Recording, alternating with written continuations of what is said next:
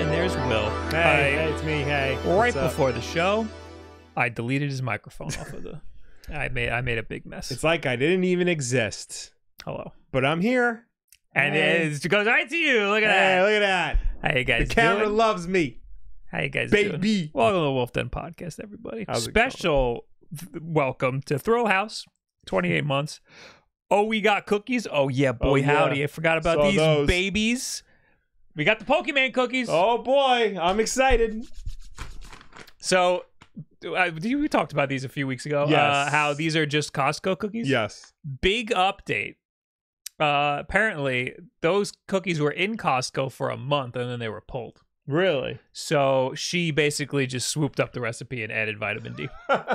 And she was like, yeah, we just worked with that supplier and they revived that recipe. So Okay. that's that. All right. She basically owned up to it. Got no problem with that as long as they're good. Yes. Already hard to open. So not off to a good start. Not off to a good start. Cookies need to be immediately accessible. Yeah. Ooh. Not as good as the picture. No, that looks like dew. They're harder than I thought. Okay. They're okay. Okay, guess what? Now, what are these exactly? Midnight mini cookies, deep chocolate, velvety white chips. I mean, I'll eat the whole bag. and sea salt. I'll gladly eat the whole bag in one go. They're okay. I'm not going out of my way just for these cookies. No, these are. I guess they have vitamin D, and I need that They're desperately. also gluten free. Which Is I that don't good know- or bad? Well, no, it's good for people who are gluten intolerant, but for somebody like me who is not gluten intolerant, tastes like crap. Do they So- taste? I don't think they taste. I can taste the difference, and I am not a fan of the taste of these cookies. I'll have one more to confirm. I'll tell you what, though. Yeah, no, not good. I used to have a problem with vegan stuff, Yeah. and then I moved to Brooklyn and became a soy boy. Mm-hmm. Here's the thing, though.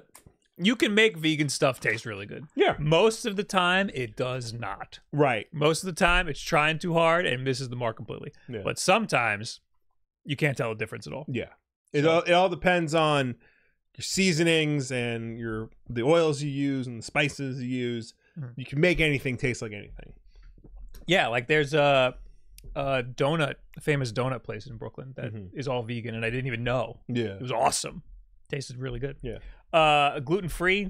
I don't really. I can taste that it. doesn't Tastes like bother me. dry and stuff. It does taste dry. There's like I don't like. I like soft. I like Yeah. soft cookies. Yeah. Oh, look, I'm not trying to be intolerant here. If you are legitimately gluten free and you need to eat this stuff, then by all means eat this stuff. Is that for me? It tastes like chalk. I mean, I got 4 bags, so Buy some gluten intolerant friends. I'll have to report back after I eat all 4 Yeah. bags, which I bet will not take a week. No, I bet 'cause- it'll be quick. Because at the end of the day, they're still cookies. There's still cookies. I gotta eat them. Cookies are like pizza. Even when they're bad, they're still good. Yes. Gamer Dad Kokwi, thank you for gifting us up. I was on a vegan pizza kick for a little bit because I thought Ooh. cheese was bad for my skin. Yeah. Turns out that wasn't the problem. But the vegan pizza was fine. You have to get it from a good vegan pizza place. Anyway, we got a lot to talk about today. Gotta be honest, past week, nothing happened. Yeah. Everyone's been on vacation. Yeah, everyone was mostly posting. All the news sites were posting about Black Friday deals. Not really any Couldn't news be us. happening. Yeah. Couldn't be us No. doing that. Also, too, it's like the end of the year, so it's like not really much to report on. Well, anyway. it's tech season, baby. All this cool shit's coming out. Yeah. And already November came and went, and all the cool shit already came out. Yeah. Still don't have a PS5 Slim. Should I get one? No, why would you need one? I don't, but Yeah. I got to make a video. But I guess I don't have to make a video. I mean, I feel like it's too nobody late now to cares. make a video. If anything, a short. But is $500 worth making a YouTube short? Unless you can make triple that back. You know? No, Yeah. definitely not. Yeah, no, I don't think it's worth it. I don't think I I've think- ever made $500 on a I TikTok don't. or a The short. thing is, like the PS5 Slim, everything I've seen about it so far, even the positive reviews said, if you already own a PS5, do not get this. Yeah, but There I is have no- the old shitty PS5. How shitty is it? I know you got problems with it. I got problem. You know what though? I'm gonna get the new one, and I'm still gonna have problems. Yeah. Also, Probably. I need it to be black. Yeah. I gotta wait for the dark plates to come out or whatever. Anyway, nothing's happening. But there's still news. There's still some news. We'll find ways to make it clickbait, relevant. like Switch 2 DLSS. Wow. We've been talking about the Switch 2 for many, many years. Yes. Everybody's been saying it's going to have DLSS, which is like just a way to digitally upscale the image. I've been saying I don't think it's gonna. Right. I've been saying it's not going to be as great as everybody's saying, and I think that I don't think Nintendo would go for DLSS, to be honest. But now we have a little more information about how it might not be, the DLSS specifically in the Switch 2 might not be as powerful as hoped. So let's dig into that. The successor to the Nintendo Switch may not include deep learning accelerator tech for its upscaling, it's claimed. That's what it stands for? Deep learning. It should be subsampling, right? Yes. Or maybe that's a different kind of? Super sampling. Yeah. Deep learning super sampling. So who's deep learning accelerator tech? Yeah. Oh, it's probably just you're right. It's probably just a different word for it. Numerous reports have suggested that the Nintendo's next console will use NVIDIA's DLSS upscaling technology. The feature is exclusive to NVIDIA's graphics cards on PC. It works by using AI to upscale the resolution of games, effectively allowing developers to achieve higher graphical settings and better frame rates on weaker hardware. However, some of NVIDIA's DLSS solutions also use tech called Deep Learning Accelerator, DLA, which uses a standalone engine designed to speed up AI calculations. Because deep learning calculations can be computationally expensive, meaning they can use up a lot of processing power, DLA is designed to take on most of the heavy lifting to free up that power so it can be used elsewhere. In the latest episode of Digital Foundry's DF Direct show, founder Richard Ledbetter stated that, according to his sources, the Switch's successor will feature DLSS, but won't have DLA accompanying it. There was a question mark over the cost of DLSS and whether Nintendo is going to include Deep Learning Accelerator similar to the one that was in the T234 GPU, which would effectively make DLSS free or at least a lot less computationally expensive, Ledbetter said. Referring to the T239 GPU, which is rumored to be in the next console, he added, "I've had sources come forward saying there's no DLA in the T239, which would limit the viability of DLSS quite significantly." Ledbetter estimated that if the Switch's successor has DLSS without DLA, it would be unlikely that the console would be able to upscale to 4K, and that more realistically, it would be like a 1080p upscaling, possibly 1440p if you're lucky, depending on the game. It's understood that Nintendo showed off tech demos for the Switch successor behind closed doors at Gamescom, including a version of Epic's impressive Matrix Awakens Unreal 5 tech demo. So early on, one of the things that I was saying was, at most, this next console is going to be 1440p. Right. I don't see a 4K situation happening. Right. If it's 4K, great. Yeah. But upscaling from 1080p to 1440 makes sense. Yeah. Nintendo's always going to be a little bit behind. But I think it's possible that it has DLSS in there and just doesn't do anything with it. But then why put it in there? Because it goes along with part of the chipset. Like, for example, the PlayStation Portal. The Wi-Fi chip has Bluetooth. And it doesn't have Bluetooth. Got it. It just kind of comes with the package. Okay. Whether or not they decide to unlock it. And Nintendo did that with the Switch as well. Yes, it had Bluetooth, but they disabled it. Yeah. And then eventually they enabled it.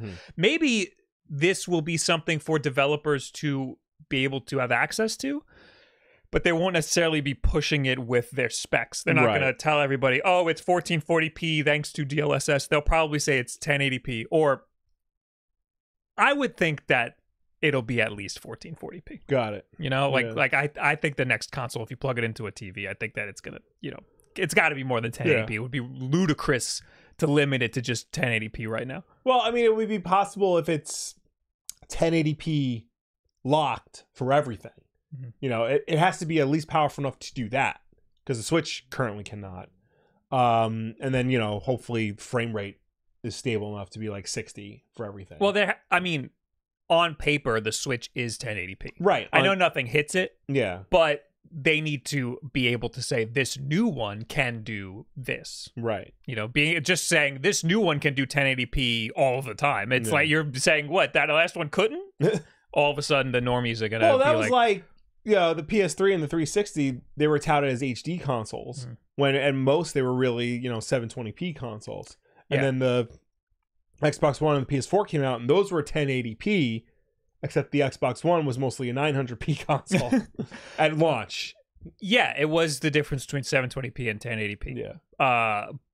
But for some reason, tech companies decided 720p was HD, and so was 1080p. I don't... It's 720p is HD, 1080p is full HD. That's okay. And now 4K or 2160p is Ultra HD. Yeah. And 1440 is QHD. Yeah. So I'd imagine a QHD situation happening here. But anyway, it's possible that the DLSS is going to be used as just a way for developers to get that extra little bump. Yes. Maybe if you want to port some games over from the old Switch to the new Switch, you can use DLSS to get that little bump. Or maybe if you want your game to utilize a lot of graphics, and because of that, you'll only be able to get 1080p resolutions, DLSS will pick up the little slack. Yeah. But I don't think DLSS is going to be this grand thing that's going to really take them into the next generation, and I don't think it's going to be one of their talking points, one of the bullet points when they release the console. I mean, it will be a bullet point, but that's all it will be, because Nintendo never really... I think it'll be a bullet point on like IGN. I don't think it'll be a bullet point on any of the marketing that Nintendo does. Well, they'll mention it like... I don't even think they'll mention it in a press conference. That's what I'm saying. No, they'll definitely mention it in a press conference. But do you remember when they revealed the Switch, the press conference they had for that? And like the tech specs were really just like said matter-of-factly. Like when they said, oh, this is a Switch. It charges via USB-C. And that was it. They moved on. That's what I'm saying. Yeah, I'm saying I think DLSS isn't worth the footnote to them. Oh, I thought we were talking about like 1080p. Oh, like no, that'll 1080p, absolutely.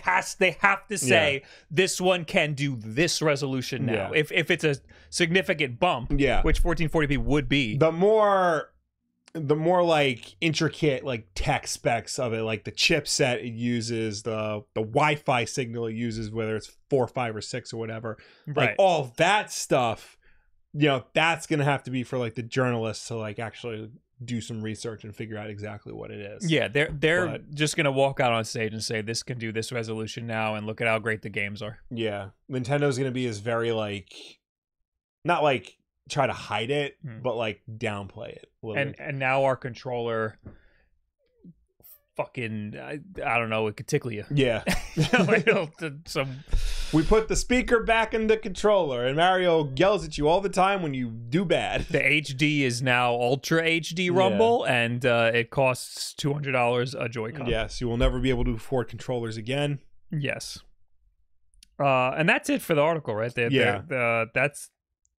We just have sources saying that it's probably not going to have DLA. Yeah. As part of the DLSS package. Yeah, I still think sometime next year we'll hear a little more information about the Switch 2. Maybe we'll have a little trailer or something. I don't know when, though. It could be There's got to be like some sort of announcement. I mean, we don't have any Switch games coming out early next year, right? I don't think so. I think some sort of announcement after the holidays for sure. At the we're not getting anything until the holidays are over. No. Yeah, because they want people to buy the Switches right now. By the way, everybody, I was messing with things. So, you know how sometimes there might be a little echo on the microphone? I need the chat to yell at me if you hear the echo, because I think I might have fixed it, but I won't know until it echoes again. So, anyway, did I? No, I didn't. Nintendo Stan. He's really going through a lot this man. Poor guy. Thank you for the 100 bits. Hi, Wolf Bros. Glad to be watching a podcast that isn't ending soon. You can't kill us. Dark Type, thanks for the 32 months. I got off work early. I'm here, boys. I know Bob has a video on it, but what is Will's experience with the PlayStation Portal? So he captured my experience with the PlayStation Portal. He was in the video. That was his full experience with the Portal. It really was. Like, it was shockingly bad. And I know you touched upon it like a little bit in the video, but like my main idea, because I did ask him about it, because I did want to start playing, my PlayStation, in the same room as my wife, not going to. You want to take it for a week and try it? Okay, yeah, I'll give it another shot. But like, you touched upon everyone's the saying video. There's an echo all of a sudden. Are you trolling? Is this a gimmick? Are you having a lark? Yo, don't do that. I'm trying to tell a story here. How dare you do this while Will is talking? All right, there might just be a delay in our voices, apparently. Okay. You can keep talking. So what I'm trying to say is, as you mentioned in the video, you would expect a Sony first-party remote play device to work better than like using your phone or your laptop as a remote play device, because it's like with AirPods. You can use any Bluetooth headphone for your iPhone, but because you're getting an Apple first-party Bluetooth headset, like the connection and the communication between the two devices is easier and just like works a little bit better because it's proprietary. Yeah. Like, and you can still use AirPods on like Android phones. Mm-hmm. Like, they still work as headphones, but because they're made by Apple, they work better with Apple products. So you would assume that a PlayStation handheld device made by Sony would work better with the PlayStation 5. Yeah, that was my biggest criticism, was that like this thing should only exist to make that connection as seamless as possible, and it fails to do that. So why would I ever want that? Mm-hmm. Also, everybody's first criticism of that review is that my internet's bad. Right. I don't know what to tell you about that. Other than the Xbox Remote Play runs awesome in my house under the exact same conditions.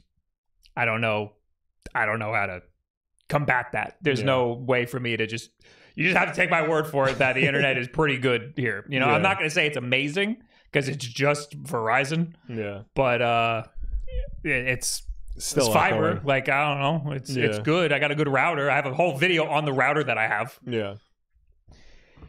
Anyway, I'd also like to... This is a good time to bring this up. IGN just tweeted this, and it's a PlayStation Portal working on airplane Wi-Fi. I did see that. Now, I saw this, and I said, bullshit. And I was trying to see if maybe he's just playing a video on it somehow, and like... I was trying to see if his inputs were like matching up, and it's hard to tell because it's just he's swinging in Spider-Man. Mm-hmm. But what it seems like is happening here is that this is an airplane that has Starlink satellite Wi-Fi. Okay. Another reason, I mean, obviously, airplane Wi-Fi is horrible. Yeah. I've never had good airplane Wi-Fi. Maybe once, like years ago. Yeah. But for the most part, it's under 1 megabit per second, which is way under the recommendation or the requirement for PlayStation Portal. Also, most airplane Wi-Fi blocks video, and this is video. It's streaming video, so they would probably block it. Also, most airplane Wi-Fi requires you to sign in, like a web page will come up, and then you'll have to do something. This doesn't have a web browser.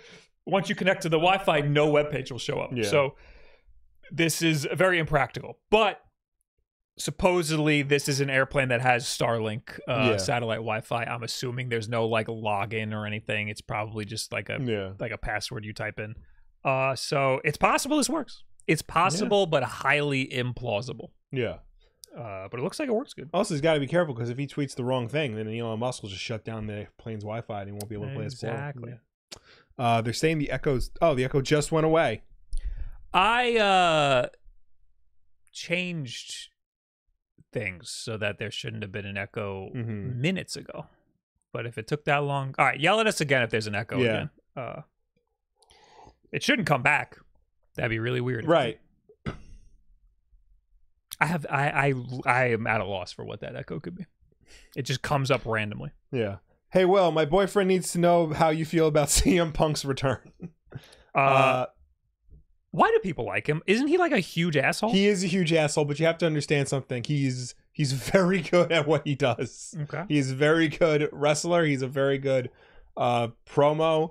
And you got to understand, when he was at his height of popularity in the WWE, that was at like when the WWE was the absolute worst it had ever been. And it's been bad a lot. And then he comes up and basically says, yeah, the product is bad. Like, I know this. This is a terrible show. Why haven't you given me a shot? I'm just as good as all these other guys. And he was saying this on camera. And everyone was like, what is going on here? He's right.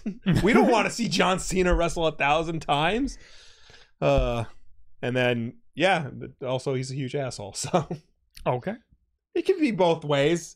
You know, Hulk Hogan is a lot of people's favorite wrestler, but he's a known racist, and he squashed a union attempt. So okay, squashed a union in WWE. Yeah, because Jesse Ventura was like, you know, we should be getting benefits and stuff for only working for Vince. We should form a union. But he was the favorite guy, so he didn't want. And Hogan went, "Hey, brother, Ventura's trying to form a union, brother." So he tattletaled because he was doing something. Hulk Hogan's a bitch. Wulff Den Dad says, I think Bob was in Japan too long. He looks like a shogun tonight. That's the only other type of person he's seen with a ponytail. Well, it should be a little bit higher if you're going to do like the top knot look. So. And then Nezumi Nora says, man bun desu. That's a Japanese joke. Yeah. It's a Japanese joke. Anyway, let's talk about how the Steam Deck blew up on somebody. I need to know this. Now I'm scared. Now I'm afraid. Well, I know you have experience with video game consoles and cookware. Okay. So this is along those lines. Okay. All right. Yeah. I shouldn't be too scared. It didn't just explode. Because I'm about to put one on my shelf forever. Uh-huh. On all of the time. I don't want the battery to explode. Well, I think you'll be okay. Valve's Steam Deck is one of the most impressive handheld devices out right now. The company has even refreshed the Steam Deck with an OLED screen and a number of upgrades. You can play anything from Baldur's Gate 3 to Elden Ring on the system, making it easy to use and play wherever you might be in your home. But one Redditor found out that the Steam Deck isn't quite heat-proof after leaving it on a warm stovetop. But by the time the user realized it, it was too late, and the Steam Deck's outer shell had already melted significantly. What the... You know what? All right, before we go any further, I'm going to give him the benefit of the doubt here. I don't know anything about this, but here's my assumption, okay? If you're going to accidentally put your... put anything on a stovetop, it's got to be electric, because you never know. Yeah. It's got to be flat. And you got to have like no room in your apartment, you know, like you got no room. Sometimes you got to put things up there. So, you know, you've seen my kitchen. It's a small kitchen, but I have a gas stovetop. So my mother-in-law actually got us for our anniversary. It's called a noodle board, and it's basically just a plank of wood that you put on top of the stove so that you can put things on top of the stove. Okay. Used to, in my old apartment, we used to put things like a pizza box. We would put the pizza, we would order pizza and then put the whole box on top of the stove. And that's flammable, but just don't turn the stove on. Yeah, it's the same thing. Wood is flammable. So you're not supposed to put it on while it's warm. But sometimes if I'm in a rush, I'll put it on while it's warm. So there's that. So it is possible to, you know, even the noodle board can get very warm. And I could see, I mean, it's a horrible idea. Yes. But I could see why someone would put something on the stove, like a Steam Deck. Yes, if you're not paying attention. The damage to the Steam Deck was thankfully seemingly not impacted too much of the system's internal construction, even though the user might want to get a new battery and casing. Responding to a message, he states, "It's actually in better shape than it looks. The case does a good job of protecting the internals. Wow. I already bought a new backplate. I figure even if Valve agrees to repair it, I can put it on when I get the deck back." Yeah, honestly, that looks great. I mean, luckily it was right over the SoC, which is the worst part. Yeah, but that has a heat shield. Yeah. So really the most damage is on the little tin foil that protects the SoC. heat from getting out. Yeah. And the back plate is the easiest thing to swap out. Yeah. Especially if you're not changing the front plate. So I think he's good, man. Yeah. I think he's good to go. If he says it works. Yeah. I want to get a new battery and casing. Yeah. It should be noted that the melted plastic gives off toxic fumes. So the article hopes the Redditor in question is also appropriately ventilated their home after the incident. Also, remember that while using your Steam Deck, just be wary of any warm surfaces, especially stovetops. The battery looks fine. Yeah. I think he's good, man. Yeah. It's a good thing iFixit sells all the parts you need. Yeah, but again, I think he just needs a new backplate and new like thermal shielding. Like that. I think you can just use like that tin duct tape. Yeah, like, yeah. I'm talking about like the air conditioner tape. I think you just use that and you're good. It's not even like a requirement to use something like that. It'll just get hot. Anyway, Alvo, thank you for the Prime subscription. Let's keep plowing through stories here because there are a lot here, and we started late. Okay. And I've been forgetting to unbox all that shit. So let's go. Let's go. All right. Nintendo launches adults-only app in Japan. Ooh. Oh, also Martin Zelli, thank you for the 7 months. Bob, when are we getting new shirts? You get a desk mat. Fucking relax. Turn that into a shirt. Buy 4 of them and make a shirt out of that. Give me a second. All right. Porn game. Nintendo has a porn game. Yes. I just want to say that we're talking about Nintendo's adults only app, and the ad on the side is for Trojan Magnum Raw. The thinnest. I'm getting condoms for a reason. Why are they called Raw? Because they're the thinnest possible. They're the thinnest. That's Magnums. a different thing. That's not Raw. That's still in the chat. Nintendo launches adults-only app in Japan. Fans of Nintendo games from the era of the N64 have been eagerly anticipating being able to play those same games on Switch. It's likely a majority of older crowd that make up that fan base, but some young fans may be surprised to find out they won't be able to access certain N64 titles at all. Nintendo Japan is working on an app for the console subscription service Switch Online that will only be available to 18 plus users. We talked about no, we talked about it after the show. Yeah, we didn't talk about it on the show. We found out about this right after the show ended last week. The adults only app is designed to offer not all but some N64 titles, the company announced in a promotional video. As of right now, the adults only app will offer just 2 titles, GoldenEye and Jet Force Gemini. The reasons for these titles being offered on a different app than other N64 games boils down to Japan's content rating system. Since both of those games are shooters, they hold a Z rating in Japan compared to the US, where they are both rated T.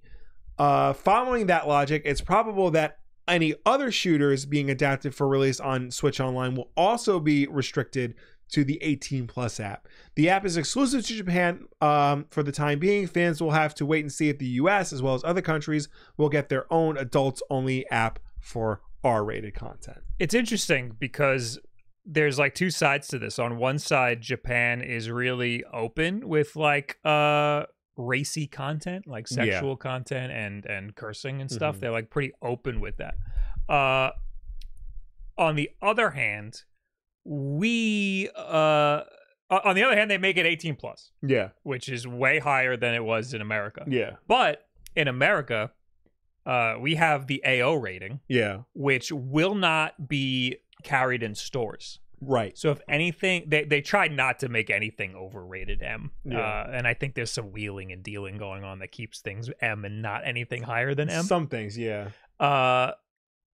Because if it's AO, it's not going to be covered. It's not going to be in Best Buy or Target or anything. But in Japan, 18 plus might be in stores like that. Yeah. So it's not really a big deal if it's 18 plus. But it made it so that they needed a whole new app. Yeah. A whole new Nintendo Switch Online app for that. This gave me some. Oh, this made me think maybe that's why they didn't get GoldenEye when we got GoldenEye, because they needed a whole new version of the app in order to get GoldenEye, and they were like, oh well, Jet Force Gemini is also 18 plus, so we might as well. Now that we have a bunch of games, we can. So then so the article said that both of those games are shooters, and that's why it got a certain rating. And that's why it's getting in the adults app. What's the game? Sin and Punishment is also a shooter, but that was a launch title as far as I know for Switch Online, even in Japan. Are they real guns? No, but it's still a shooting game. Like Jet Force Gemini also doesn't use real guns. So it makes, what's the difference between? Well, aren't they like lasers and shit? Yeah, but it's still, so it's there's lasers in Jet Force Gemini too. Are there real guns also in Jet Force Gemini? No, it's all like sci-fi weapons. Yeah, but is it like Alien where like they like shoot real bullets? I think so. There must be some sort of part of the rating system is with the type of weaponry. Like weapons. Like, and you know, here in America we don't give a shit if it's a real gun or not. Yeah. That's part of our culture, goddammit. Yeah. America. Japanese game ratings and guns. Famitsu scores is the first thing that comes up. Here's the Japanese box art for Sin and Punishment. It doesn't say the rating on it.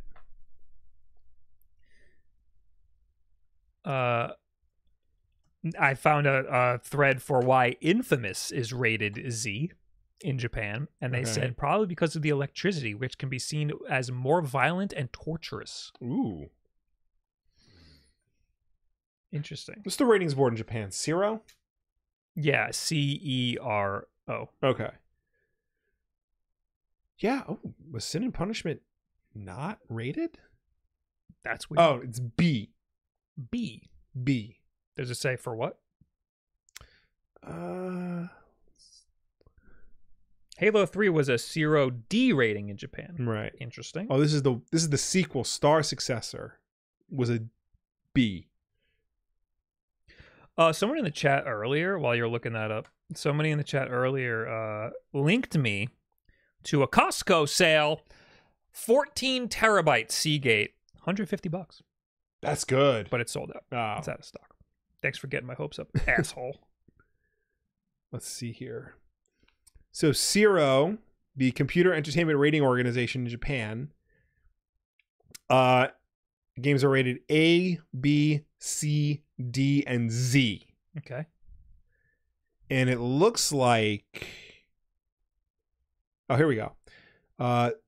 So CERO A is all ages, B is 12 and above, C is 15 and above, D is 17 and older, and Z is 18 and above only. Expressions and content suitable only for 18 years old and above included in the game. This assumes that the game should not be sold or distributed to those younger than 18 years old. Okay. So are there any requirements for being 18 plus? What does it say? Not here, let me see if I can find more detail. KJack says the 14 terabyte Seagate is available in stores. They also have like so you know how like the ESRB will list strong violence, cartoon violence, blood, whatever. They also have something like that. They have little symbols. Their symbols are love, sexual content, violence, horror, drinking and smoking, gambling, crime, controlled substances, language, and others. And they got little like cartoons for all of it. It's really kind of cute. Everything's cute in like Japan. Horror, it's got a ghost. Yeah, everything's awesome. Yeah. Did you know that like everything plays a jingle in Japan? Oh, like yeah? there's always a jingle, like everything. That's why your dryer has a jingle. It's probably Japanese. Yeah, I got Samsung. Yeah. Wasn't that Korean? Yes. Same thing. I know. I have two. I have a wash. My washer, I think, is LG, and my Samsung is the dryer. So no, the other way around. There's a jingle.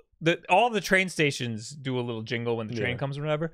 There's a different jingle for every train station. Wow. Yeah. Or it might be every line, but I'm pretty sure it's every station has its own different jingle. Yeah. That means a guy had to make hundreds of jingles. Yeah. Um, Dumb question, but I assume that's an HDD. Yes, it is a hard disk drive. Creating ratings also have images. Yeah, there's a whole like, rate how the rating system works on the Zero.gr.jp. I was expecting guns to be on there. Categories of representation to be covered by the rating. Antisocial act, expression type, description of crime, controlled substance such as narcotics, abuse, illegal drinking, illegal gambling, sexual crime. Violence, expression type, depictions of animated blood, depictions of mutilated body cutting, depictions of a corpse, killing or wounding, horror, descriptions of versus beat 'em up game / fighting. So there's nothing explicitly about the use of firearms.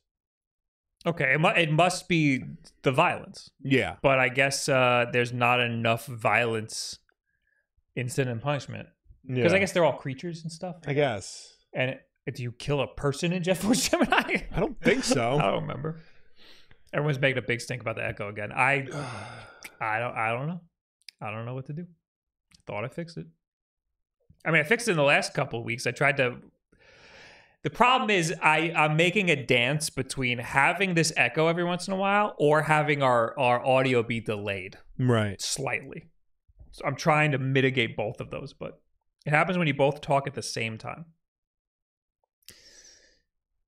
Is that a filter issue? Because I had a copy.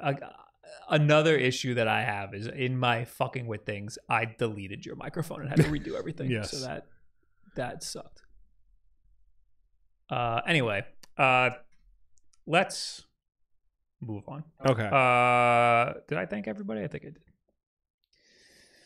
Go ahead. Okay. Xbox Series X and S sales have collapsed. Oh no. It's no secret that Microsoft has lost the console war, but the scale of Xbox's collapse in Europe in particular is stark. According to fresh data reported by GI.biz, Sony's PlayStation 5 is comfortably number one in Europe, with sales up an incredible 143% over October last year. The near 7-year-old Nintendo Switch is second despite a 20% drop in sales year on year, but the Xbox Series X and S have seen a whopping 52% drop in sales. Even month-on-month comparisons are tough for Xbox. PS5 sales are up 11% in October compared to September. Switch sales are up 10%, and Xbox sales are down just 20%. GI.biz noted that Xbox's big exclusive Starfield launched in September, whereas PlayStation had Spider-Man 2 and Nintendo had Super Mario Bros. Wonder in October. Both games broke sales records. So why do Xbox Series X and S continue to struggle in Europe? What's caused such a dramatic console sale collapse? There are a number of theories. Speaking to IGN for a follow-up, GI.biz head of games B2B Chris Dring painted a grim picture of Xbox's fortunes across Europe. The sheer absence of available console stock last year does skew these figures quite a bit, he said. And it's worth noting that Eurozone countries have never been Xbox's strongest territories. They revealed back in February they only hold 20% of the market versus PlayStation's 80%. However, even in the UK, which is a market where Xbox is a lot more competitive, it's been a tough year, with Series X and S sales down 23% year to date. The reality is the console has very little momentum, which is such a crucial element when it comes to how successful a generation is or isn't for a platform holder. One issue often cited by gamers is Xbox's lack of big hitting exclusives. While Starfield launched in September and hit 10 million players in less than 3 weeks, Bethesda's expansive sci-fi RPG does not appear to have moved the needle in terms of console sales. By Microsoft's own admission, it hasn't done a good enough job of pumping out first-party hits. Halo Infinite, which launched a year late in November 2021, was a big disappointment. Arcane's Redfall was a disaster it's still struggling to recover from. Smaller games such as Hi-Fi Rush and Pentiment were critically acclaimed but not system sellers.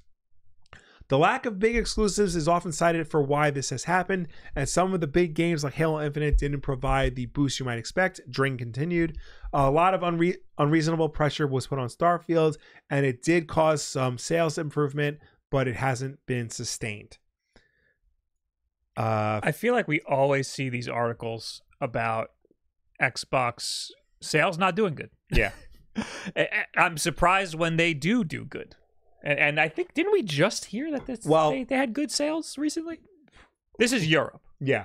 So last week we had an article about how Xbox has good sales for the first time, beating Sony, but that was because they had just acquired Activision.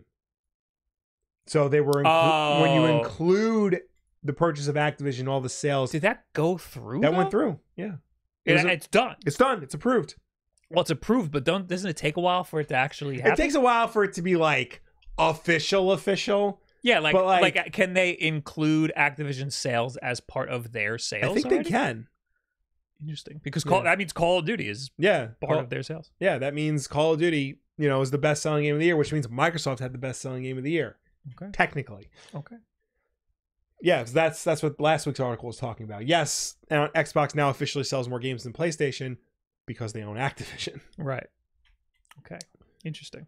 I'm not surprised when Xbox console sales do bad in countries that aren't America. Yeah. It's an American company. It's like the only American game company. Well, the thing is, like, you always hear about, Xbox does well in America, they do terrible in Japan. Like, Xbox notoriously does not do well in Japan. Right. But, like, you never hear about Europe.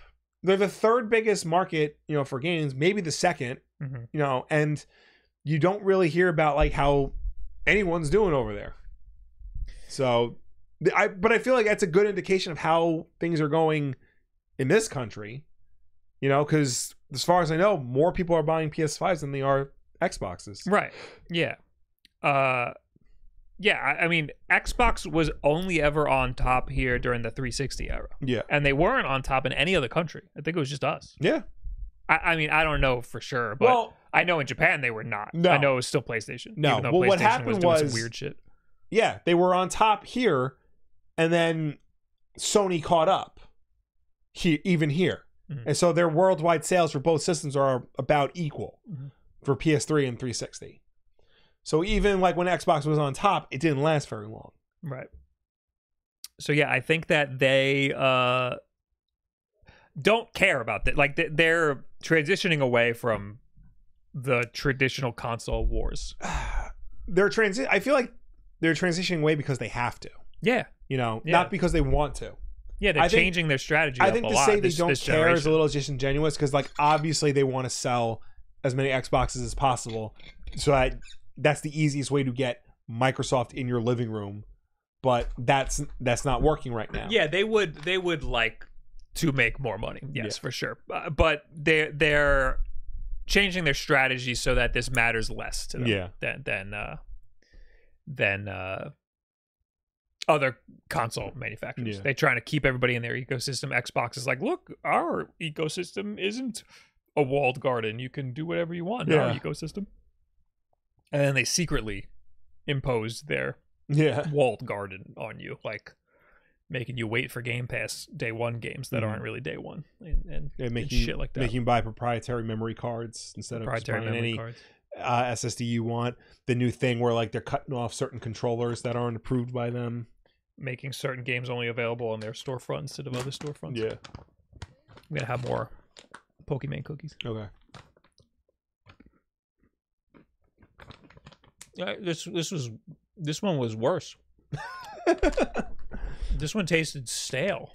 Are the cookies actively getting worse? I think so. GMO free, gluten free. Maybe put some more GMOs in it. Maybe put some more gluten in it. Yeah. Good source of vitamin D. I do need the vitamin D though. Yeah. Anyway. So that's that. That's Xbox. Mm-hmm. Good for them. I'm still sitting here waiting for them to make a Windows overlay or a Windows UI for handhelds, because I got all these Windows handhelds, and you know what? I like them a lot. But tapping on the screen to get into things is very annoying. I remember it'd be a lot better if there was the Windows UI. 8 like Metro UI. I know it was not very well liked and stuff, but for a touch screen, like that was good. That was the Windows 8, Oh yeah, I remember this. That was the transition. They were trying to make it work. I had that on my Microsoft Surface. Yeah. And you know what? I would always hit the start button so that this would go away. But like you can see what they're like the big icons so your fat fingers can just like hit it. Yeah. And it will launch fine. This was a start. Yeah. Yeah. Really what they shouldn't really do something like this. It needs to design it like they would a console menu. Yeah, Steam Big Picture mode. Yeah. Or what? I mean, you know what though? The Xbox One or the Xbox Series UI is very similar to this. Yes. The Xbox One UI was exactly this. Yes. The Series UI is very similar to this still. Yeah, it would be very easy for them to make a console like UI for Windows. Yeah. I just want it to show me like all of the applications that I would want just on my home screen, but accessible with a controller. Yeah. That would be great. Just like the Steam Deck has, just like Steam Big Picture mode has. I'm this close to making I've been playing a lot on Lenovo, and I'm this close to making Steam Big Picture mode the default. Yeah. Because then you can also add non-Steam games to Steam. Yeah. So Big Picture, it's just basically a Steam Deck. Yeah. I just have a Windows Steam Deck. I think I'm gonna do that, but then I have to disable the Lenovo like launcher. Yeah. Which isn't that. I haven't even given it a chance. I've just because it doesn't give you the games first. It gives you like some weird menu, and like I don't want that. I want all of my apps. Right. You know? So I think I'm gonna just put Steam on it. Anyway, what do we talk about now? Sony facing a $7.9 billion lawsuit. Oh, let's see this. Let's see what they're guilty of now. This is from Reuters because it's business. Official. Sony must face a massive lawsuit worth up to 6.3 billion pounds or 7.9 billion American dollars over claims that the PlayStation maker abused its dominant position, leading to unfair prices for consumers, a London tribunal ruled on Tuesday.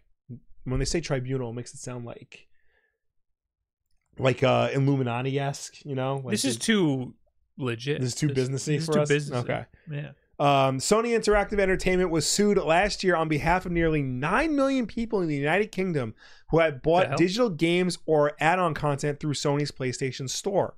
Alex Neil, a consumer advocate who has worked on previous campaigns, is bringing the case against Sony, which is valued at up to £5 billion or $6.23 billion plus interest. Her lawyers said the aggregated damage estimated of the case is up to £6.3 billion in court filings last month. She says the company abused its dominant position by requiring digital games and add-ons to be bought and sold only via the PlayStation Store, which charges a 30% commission to developers and publishers. The claim alleges that consumers have therefore paid higher prices for games and add-on content than they would have done. Sony's lawyers argued the case was flawed from the start and said it should be thrown out. The Competition Appeal Tribunal, there's that word again, ruled that Neil's case could continue, though it said people who had made PlayStation Store purchases after the case was filed in 2022 should be removed from the proposed claimant class. Neil said in a statement on Tuesday's ruling was the first step in ensuring consumers get back what they're owed. Sony did not immediately respond to comment. So, basically, higher prices for games and add-on content than they would have. What they're implying is, if you want to buy a digital game, you can only get it from Sony. You can only download the game from the PlayStation Store. That's it. There's no other way. Whereas in the past, you could like go to GameStop and be like, "Can I get a digital code?" The Call of Duty map pack. They used to sell them on Amazon, the digital codes. That was, I think, a legal requirement. I think they only did that because they legally had to, or else it would be a weird monopoly. But now they don't do that anymore. You can only get PlayStation games on the PlayStation Store, and because of that, you know, Sony controls that marketplace, so they can charge whatever they want, which does lead to unfair competition because, you know, if I could buy the game from Amazon, maybe I can get it cheaper from Amazon. Yeah. You know? But instead I'm forced to pay higher prices, and publishers and developers are forced to, you know, lose 30% of their sales to Sony. Savage in the chat says EU has simply been trying to subsidize country cash flow via tech lawsuits. Interesting. They do seem to sue a lot of tech companies. But the thing is, I mean, we also have a lot of tech lawsuits going on, but I feel like there could be more because I think Sony's doing this because they figured it's worth the money that they would gain versus the money that they're going to have to pay in fines to get in trouble for it. They know that it's illegal to do what they're doing. Right. But I think that the EU right now is doing a lot more to break up monopolies than what America's been doing, and that's supposed to be our job. It's supposed to be our thing. Is to a lot of these I mean, Sony's not an American company, but a lot of these companies are our companies that the EU is like, you can't be doing this shit. You know, these are regulations that our country should be trying to do. But yeah, it makes sense. I mean, we've noticed that they've pulled some like point cards and ways to buy digital goods. They pulled that ability from other stores. Epic Games was suing Apple for similar things. I feel like this is familiar. Sony people were mad at Sony about this, but of course nothing got done here. Yeah, they had to get done in the EU. Anyway, tell me about why we're talking about the Amico. Oh, they're still trying. Just when you thought it was safe. Is it they? Or is it just the one guy, Tommy Tallarico? Well, I don't think Tommy Tallarico is involved in it anymore, or if he is, like, they basically told him, you need to stop. You need to shut up and let an adult try to save this company. Okay. Yeah, because he's been like radio silent for like a year on this. Anyway, Intellivision's long-delayed Amico retro gaming system isn't going to arrive anytime soon. The company says it doesn't have enough money to build the console in volume. Intellivision unveiled the Amico in 2018, said it would arrive 2 years later, and raised millions of dollars from folks who put down a refundable $100 deposit. Since then, Intellivision has faced disaster after disaster, and there's still no indication of when the system is coming out. To make the console finally happen, though, the company needs money. Intellivision revealed its latest plan to help it raise funds earlier this year. An app that's said to ape the experience of the Amico on Android and iOS devices. The Amico. So can you explain something to me? Yes. Our friend Jake. Has the app. Yes. Explain that to me. Why does he have the app? He said it was a morbid curiosity. Okay. Which is fine. It's fair. What does the app do? It aids the console, but the console's not out yet. Let's read and find out. Okay. So there's the Amico Home app, which debuted in beta on Android this week, and it's bizarre to say the least. Oh, this week. Okay. Yeah. To use Amico Home, you will likely need at least 2 Android phones or tablets, or one of each. One displays the game, and you use the other as the controller. Alternatively, you can use a, quote, real Amico controller. If you can hook up the former to your TV via HDMI, you can play the games on the big screen. Hold on. 2 phones? Yes. Okay, you need 2. You need 2 phones. Or a tablet. A phone or a tablet. Yeah. One displays the game. Yes. And use the other as a controller. Okay. Yes. All right. So can you play Amico games on a phone right now? Is that what's happening? You can play Amico games on 2 phones. So you don't need the console yet. You can play without the console at all. Correct. Okay. You just need a phone and a second phone. You need a phone and a phone. Okay. All right. There are only 2 games available on the Amico Home at the minute. They're updated versions of Missile Command from 1980 and Astro Smash from 1981. What the fuck is Astro Smash? Exactly. Despite the fact Amico Home is in beta, Intellivision somehow reckons it's just fine to charge $15 for them while calling the app an affordable way to enjoy family gaming entertainment. Astro Smash is Space Invaders, but they are asteroids coming down at you. Okay. Yeah. All right. That's the game. At 1981, yeah, that makes sense that would be a game. Mm-hmm. I don't necessarily know if that screams the hot new thing that you're going to want. Yeah. I don't know if that's $15. Also, Missile Command, remember that? Yeah. So what's an updated version of Missile Command look like? Whatever it is, it's going to suck because Missile Command already like looks cool, even for like a 1980 game. I don't reckon that like their version is going to look any better. Recharged? Is that the name of it? I think so. Missile Command Recharged by Atari. So no, this is Intellivision. Okay. Right? Yeah. Those who pre-ordered the console can get Amico Home download codes for certain games, but that's not exactly going to help Intellivision's bottom line. It seems highly unlikely that Amico Home would get even close to generating enough revenue for Intellivision to make an Amico reality. Kotaku tried out Amico Home and called it one janky piece of crap. Still, Intellivision hopes the app will at least be successful enough to secure some investment for the console. Not a single person looked at this and was like, maybe there's better options. Like you are putting out a console to compete with every console that exists right now. Yeah. Why would anybody want this and would want to play games in this way? There's 100% a market for like an Intellivision system. Just a basic ass Intellivision system that plays Intellivision games. And like, you know what? You want to throw like a graphical update over them? Fine. Like, that's fine. $100, people will buy it. I think you lose the market there just by doing that, having them updated, because you're getting the nostalgia crowd. Right. You do run that risk.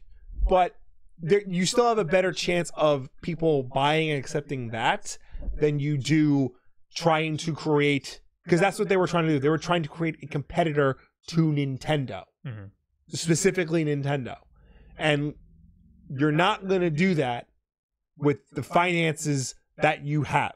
Even if like everything works smoothly, that's just not the reality that was going to happen. You need Sony money. You need Microsoft money. Yeah. You fucking Sega money even. This is at most... the market that like an Atari, like the VCS or whatever it was called, like that is gonna, it's that market. Yeah.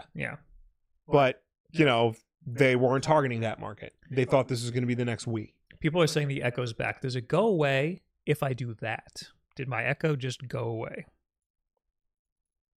Is it back now? What happened? You tell me.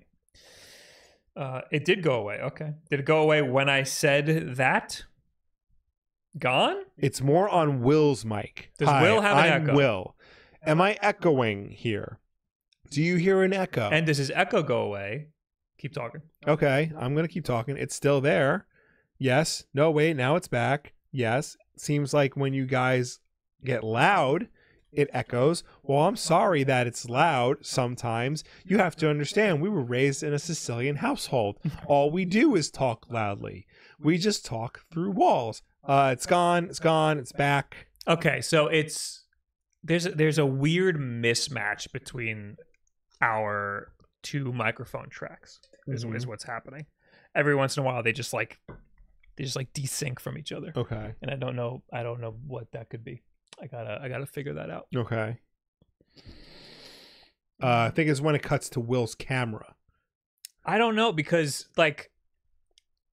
So OBS picks up all of the cameras as audio sources, but I have all of those audio sources muted. So right. It should, and I'm looking at those, and they're not coming up as nothing's going through them. So okay. I think it might be just a coincidence that when you talk, the camera cuts to you, and then also sometimes the audio gets all weird. Okay. It could be that when the scene switches, it makes the audio from the microphones desync. Okay. I don't know. It tends to do that, but not always. Seems like when there's a loud part and when you talk at the same time, and then moves to Will. I don't know. Yeah, everyone's saying it's you, but I don't know. I gotta do more fucking with. Yeah. This also only started when we got this new guy. So all audio interfaces have horrible like software. Like there's like no settings or anything. There's like a thing you need to download, and it's like there's no options on it. Yeah. It just comes and goes. I'll have to rewatch this and see what exactly is triggering. It's gone now, so we'll see. Was that just because I was silent for like a few seconds. They were saying it could be when we get loud. Yeah. Okay. Anyway. Anything else about the Amico? Who gives a shit about the stupid Amico? I just think it's funny that they're still trying. Yeah, you know? no, that's ridiculous. I mean, they did put so much money into it that they kind of have to now. Yeah. There's like no backing out now. Yeah. But yeah, they need to scale it down like dramatically because this is never going to be anything more than what Atari could have made or would have made in the past. Yeah. Yeah. I mean, they were already screwed up because they had to start selling off the rights to some games in order to get some money. And that right there is like a big faux pas because no one gives a damn about these games individually. But if you sell them all together and then you have the Intellivision collection, that's something. Yeah. You sell Astro Smash by itself. Nobody cares about Astro Smash by itself. All right. Next, Grand Theft Auto guy leaked all of Grand Theft Auto 6. Not exactly. A former Rockstar developer claims the company made him remove recently posted information about canceled projects. Former technical director Old Vermege. Vermege, that's it. That's my word. Who spent 14 years with Rockstar North before leaving in 2009, recently shared alleged details on abandoned Rockstar games, including its canceled PlayStation spy game, Agent. However, in a new blog post, Vermege says Rockstar contacted him and told him to remove the posts. Today, November 22nd, 2023, I got an email from Rockstar North, he wrote. Apparently, some of the OGs there were upset about my blog. I genuinely don't think anyone would mind me talking about 20-year-old games, but I was wrong. Something about ruining the Rockstar mystique or something. Anyway, this blog isn't important enough to piss me off. This blog isn't important enough to me to piss off my former colleagues in Edinburgh, so I'm winding it down. I'll maybe just leave a few articles with anecdotes that don't affect anyone but me. I would love for Rockstar to open up about development of the trilogy themselves, but it doesn't look like it's going to happen anytime soon. Maybe I'll try again in a decade or two.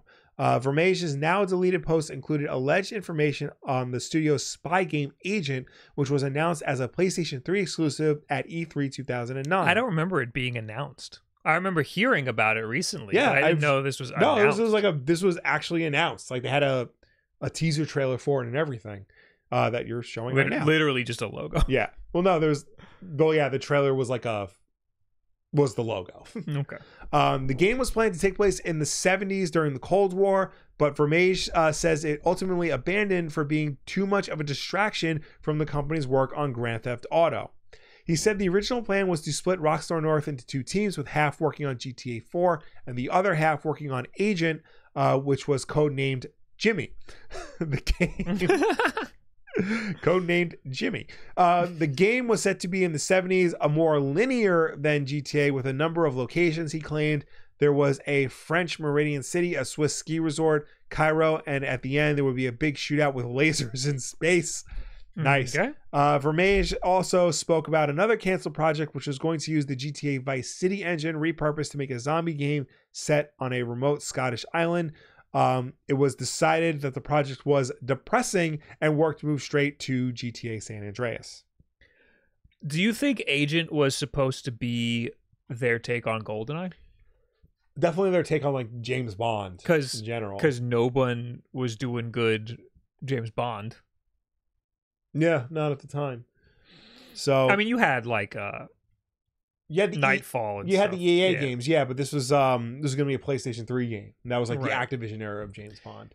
Yeah, and they were bad. Yeah, they were not good. There was a hole in the market for something like that. Yeah, no, so this could have been really good.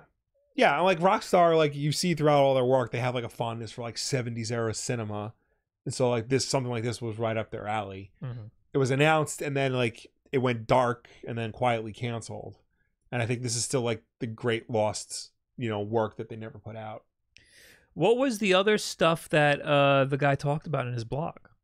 The article didn't really mention any of the stuff that was talked about. I guess they're afraid to get in trouble. Yeah. I think he also... Let's see here. Oh, here we go.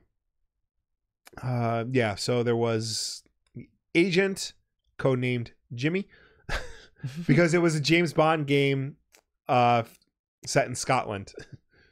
Oh no, Jimmy is the Scottish version of James. That's why it was called Project Jimmy. Oh, okay. Because it was for James Bond. Okay. Let's see here. The game wasn't progressing as well as it was hoped, and the whole company just went behind GTA 4. I'm looking at the list of Rockstar games that have been published. The games that they have published in recent years. Yeah. They haven't had a miss. The last game that I haven't heard of was in 2009, Beater Raider. I've seen this box art before. I know that was like that was with Timbaland, and it was like it was a beatbox. Timbaland? I think it's supposed to be. It was a beatbox generator. You can make beats with it. Okay. Yeah. iOS and PlayStation Portable. Yeah. Then more Grand Theft Auto, Midnight Club, people like those games. Bully, Manhunt 2, people like that. Bully, Midnight Club again. The Warriors, everybody loves the Warriors. I fucking love that game. Midnight Club again. Red Dead Redemption, Manhunt, Midnight Club again. Smuggler's Run. Yes. Do people like that? 2002. That's the only Rockstar game they put out on GameCube. Oh. Yeah. Also, The Italian Job, which is 2002. That was them? This was probably the lowest it's been. No, if you scroll back a years. little bit more, they did Austin Powers games on the GBA. That was some of the first ones that they had. But I'm saying, like, since 2002, they haven't had a miss. Yeah. You know? Because, like, when did GTA 3 come out? 2002? Right? Or 2001? Max Payne came out 2001. Okay. GTA 3 came out 2002. 2002. Wait, that says Windows. 2000 and this is look at how the table is. It's like cut off. I think it's 2001. Okay. PlayStation 2. See, the table's like split there. Yeah. Yeah, so it would be the top one. 2001 then. Yes. Okay. Okay, yeah, 2001. So since 2001 on, that's when we got the rock stars we know it today. Where, like, they're very selective about their projects. They do, like, I don't want to say auteur-driven stuff, but they only do stuff that interests them. Yeah, and they had some amazing offshoots that were not offshoots, but games that were not Grand Theft Auto. Yes. They had some amazing games that were not Grand Theft Auto. Yes, and now all they make is Grand Theft Auto. Yeah. And if you want to say, well, what about Red Dead Redemption? That's Grand Theft Auto, but with horses. Yeah, it's the same thing. They had a long stint of games that were like tests, like small. I don't want to say smaller, but they were smaller than Grand Theft Auto. They were smaller games as tests for mechanics that would eventually end up in a Grand Theft Auto game. And that, I think, was really cool to see. And we're not getting that anymore. No. We're not getting that from Rockstar. Well, because I think, Rockstar, for how much money they have, like, they could afford to fart out Agent right now if they wanted to. They could make Agent because they have all the money in the world. But even they're victim to, they can only make big games now. And they have to make big games that sell. It's why every Activision game turns into Call of Duty. That's why every EA game, if it's not a sports game, then it has to be, Battlefield or something along those lines. It's kind of ridiculous that they can afford to just not make money for 5 years and then release a banger. They make a lot of money from GTA Online. Yeah, they do. But still, they make enough money for how many thousands of people to work at the company? Yeah. Like, still. That money that Grand Theft Auto 6 is going to make them has to last them a really long time. Yeah. Anyway, we got another notification, right? Various. Thank you for the Prime. Let's plow through some of the rest of this. Bethesda responds to negative Starfield review. Okay, this I can just read their response or whatever. Well, let me read the review first. Okay. So, a user posted on Steam about Starfield. Boring and overrated. This is a wide universe to explore, filled mostly with empty planets. I understand they have to do that to sell you on the idea that this is a whole universe, but that doesn't make the game more fun. You can land on any planet and explore a copy-pasted locations. You will see the exact same locations from one end of the universe to the other and everywhere in between. A hodgepodge of messy, slapped-together mechanics, bloated skill trees, exploring, in quotes, crafting, base building, An RPG, an FPS, a space opera, Starfield doesn't know what it wants to be. As wide as the ocean and as deep as a puddle. You can explore everywhere, but why would you want to? So Bethesda... That sounds like just every Steam review. Yeah. Why is this one special? But this actually got a response from Bethesda. Greetings. Thank you for taking the time to leave a review for Starfield. We are sorry that you do not like landing on different planets and finding many of them empty. Some of Starfield's planets are meant to be empty by design, but that's not boring. When the astronauts went to the moon, there was nothing there. They certainly weren't bored. The intention of Starfield's exploration is to invoke the feeling of smallness in players and make you feel overwhelmed. You can continue to explore and find worlds that do have resources you need or hidden outposts to look through. To provide feedback to development for Starfield, please feel free to submit your feedback using this form here. Never stop exploring. Bethesda customer support. That's wild. Yeah. That's wild. They need to not say anything to Steam reviews. That's crazy to respond to something like that. That's, oh man, like I understand, like sometimes like you're reading YouTube comments and one just pisses you off, so you want to respond to that. Yeah, but first of all, Bethesda Kraken, like this person, like you're taking ownership over the fact that the space exploration is boring. Yeah. That's insane. So like I don't think it's a big deal that you land on a planet and there's nothing there. Mm-hmm. Like that happens in No Man's Sky. Yeah. You know, it happens in the real world. You land on a planet, there's nothing gonna be there. Like the guy said, you land on the moon and there was nothing on the moon. Yeah. It's the fact that the space exploration is just boring in general. Like even if there was stuff on the other planets, it's the way that you do the space exploration that's boring. It's all through menus. Yeah. You select. And the menus are horrible too. So there's sub menus upon sub menus, and then when you get through all of them, you finally click on a planet and go to it. Yeah. And that's what makes it boring.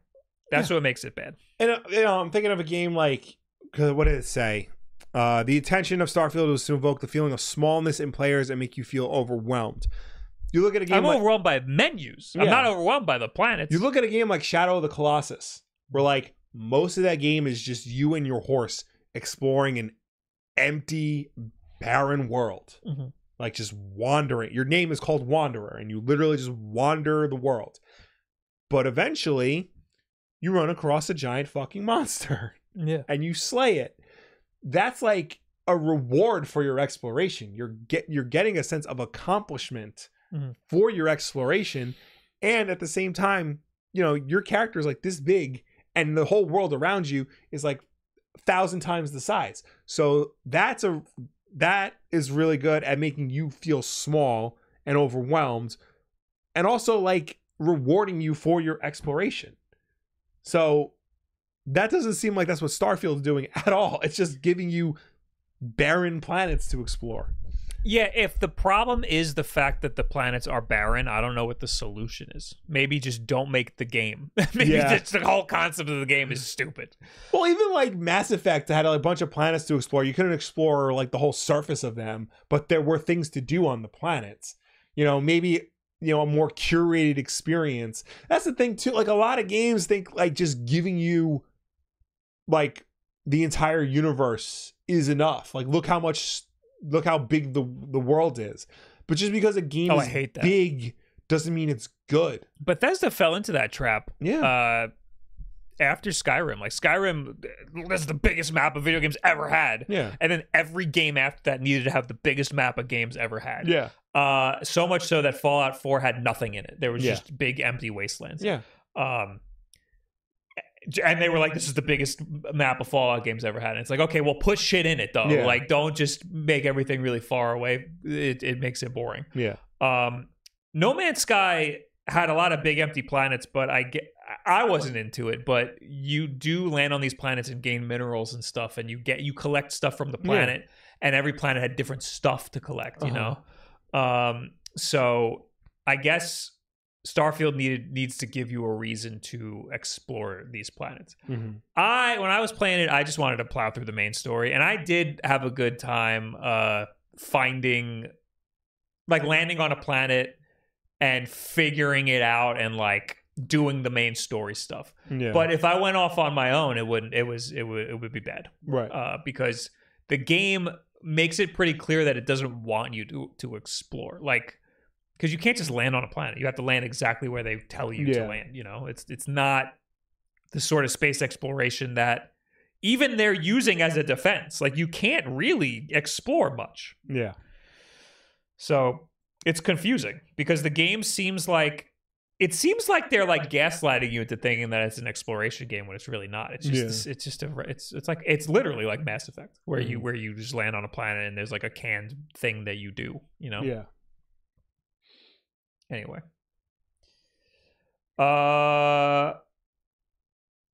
Okay. That's enough of that. Okay. Let's talk about Hideki Kamiya real quick. This fucking guy. Back in September, the Platinum Games co-founder announced that he would be leaving the studio after 16 years of development. A month later, he launched a YouTube channel. He's not actually allowed to work on games in any capacity for the next year. His recent video saw him respond to fan questions where he spoke about the future of Bayonetta. He says, I worked on Bayonetta 1, 2, 3, and Origins. I've talked about this in various interviews, that the Bayonetta series would consist of a total of 9 episodes, and that I wanted to grow the franchise beyond the Bayonetta saga, but it seems like I may have to take the full saga to the grave with me. He also spoke of how he doesn't own the Bayonetta IP, and that he supposes those who do will probably keep it going. The most recent entry in the series was the prequel, Bayonetta Origins, Careza and the Lost Demon, which explored the titular character's past in a storybook-like fashion. Where Bayonetta might head next is anyone's guess now. So, yeah. We're supposed to get 9 Bayonetta games, but we might still get more than that. But Kamiya's like, nah, I'm going to take my secrets to the grave. So he wouldn't be working on them, though. No. They're for somebody else to work on. Yeah. So, yeah, I mean, he doesn't want to help him out. Like, why would he? That's his whole reason for working there was to be the ideas guy. And why would he give them? But I guess I guess that means like the next game he does, which will probably be a Bayonetta style game, won't use any of the ideas for any future Bayonetta games. Mm-hmm.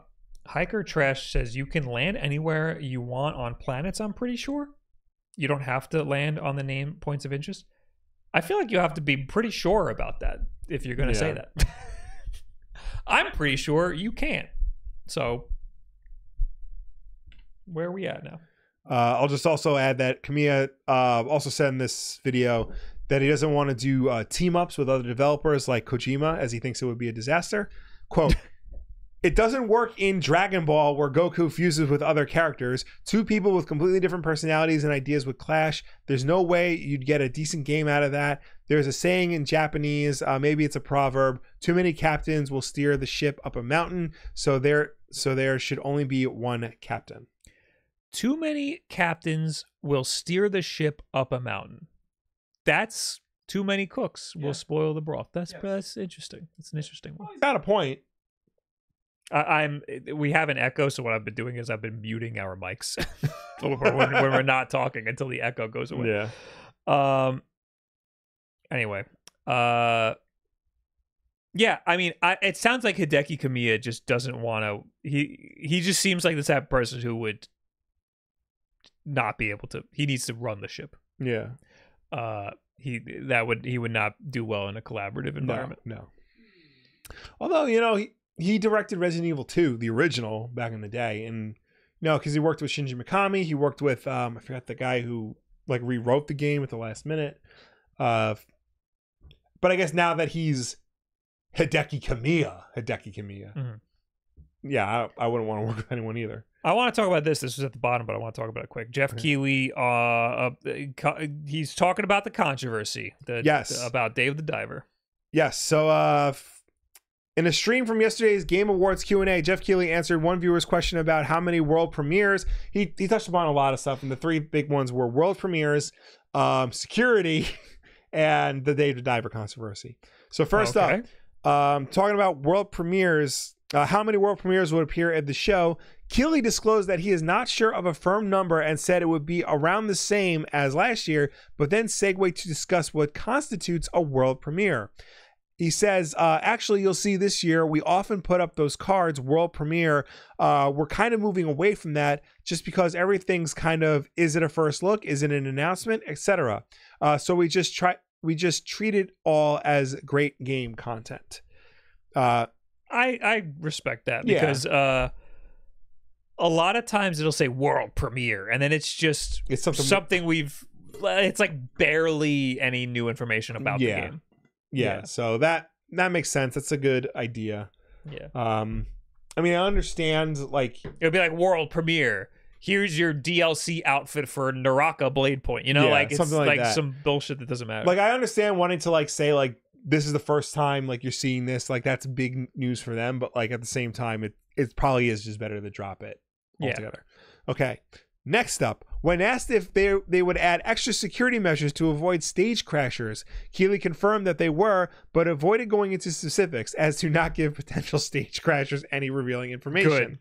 Good. We don't want to talk about that stuff too publicly just because it's security. Keighley tightening up security is not surprising. Stream. I remember he streamed like 2 days ago. Yeah, like it was the Game Awards was streaming, so that was surprising. Last year, somebody crashed the stage towards the end, approaching the mic, and made the infamous Orthodox Rabbi Bill Clinton comment. And then later that year at Gamescom, which he was hosting, 2 attendees crashed the stage during his opening remarks for the show. He's going to punch somebody. Yeah. And you know what? He should. He should just lay one on one. Yep. You know?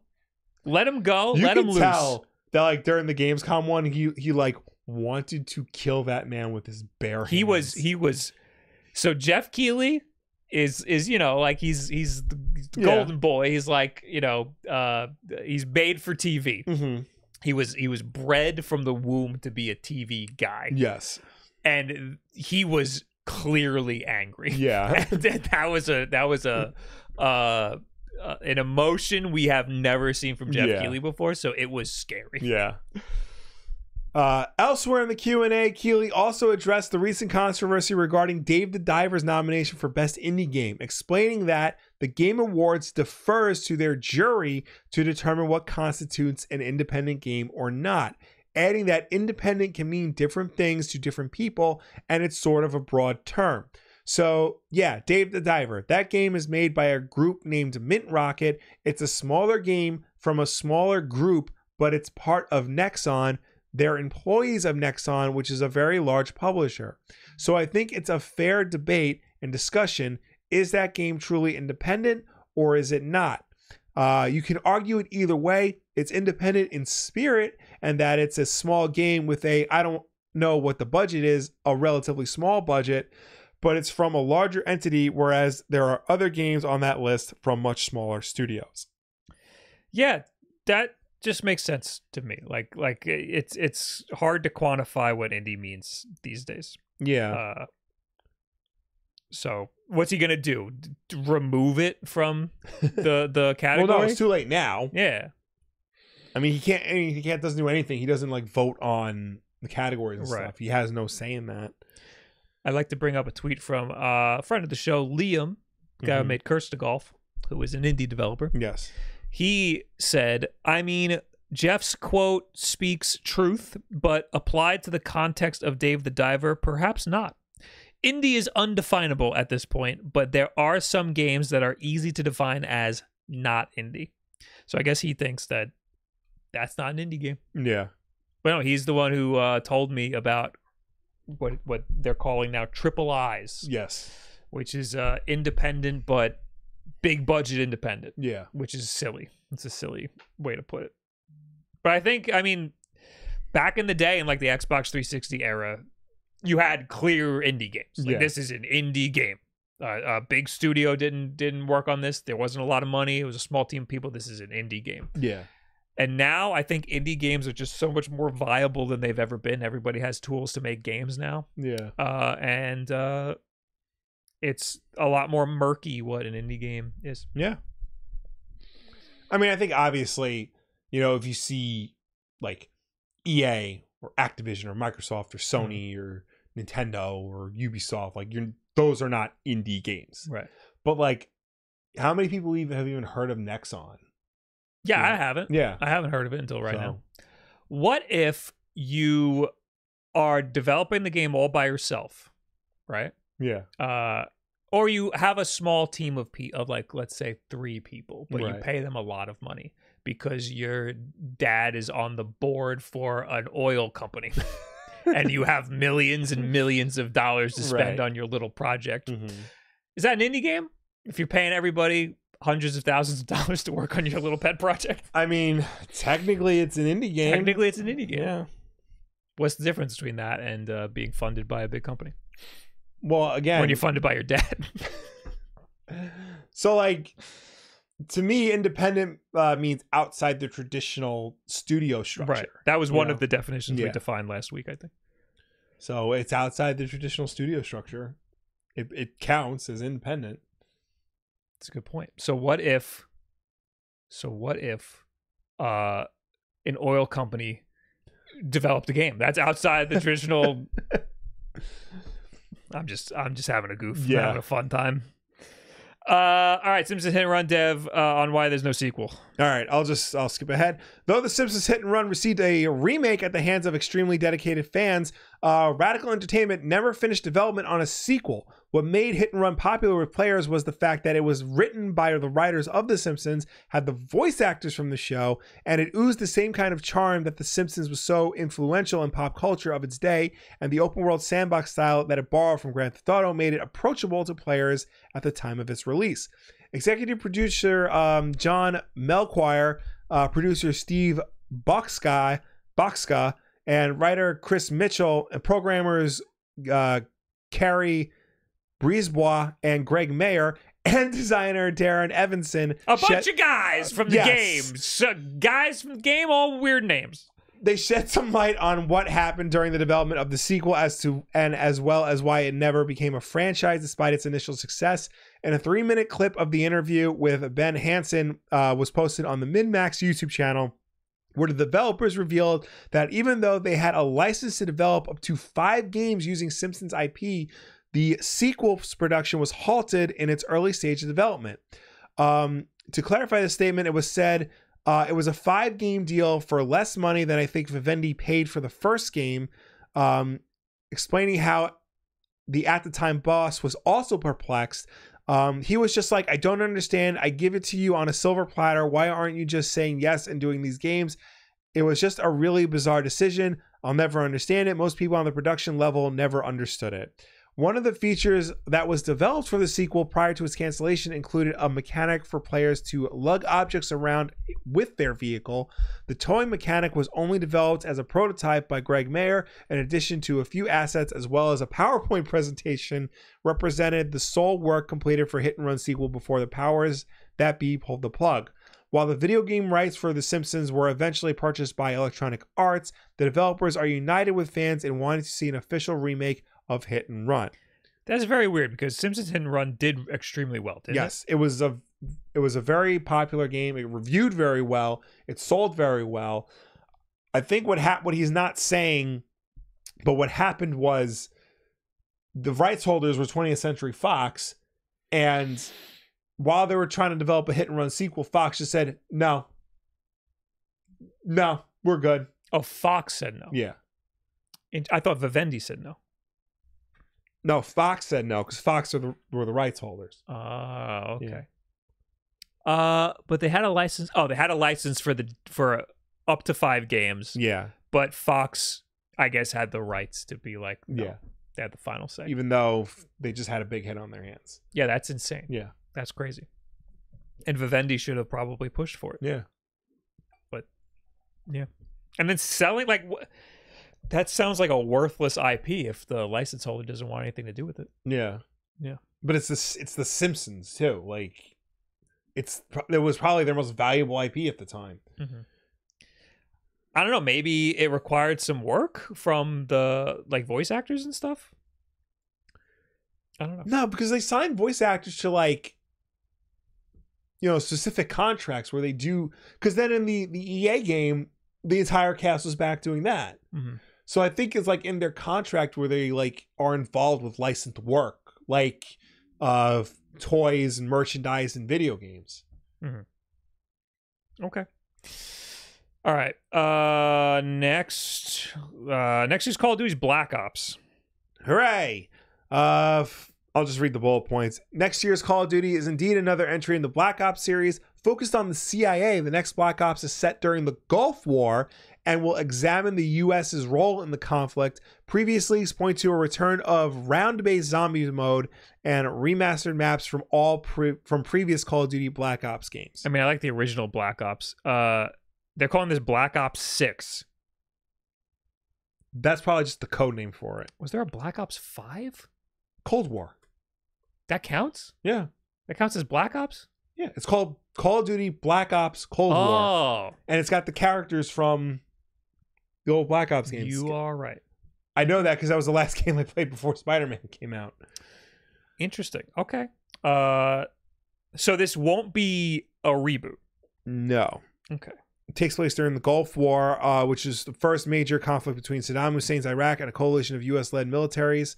U.S. President George Bush Sr. and U.K. Prime Minister Margaret Thatcher deployed troops alongside Egypt and Saudi Arabia into Iraq after the Hussein regime invaded Kuwait in what formed the largest coalition of militaries since World War II.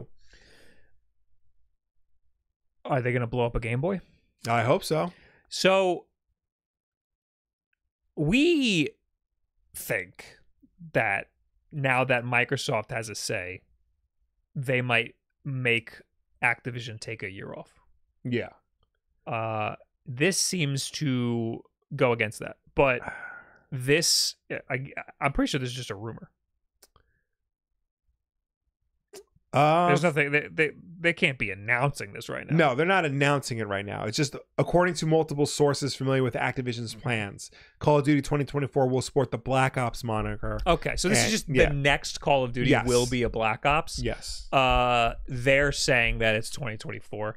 The plans probably say for 2024, but with no official announcement, don't get your hopes up for a 2024 Call of Duty. See, I disagree. I think they're probably long enough in development where a 2024 Call of Duty is still on the table.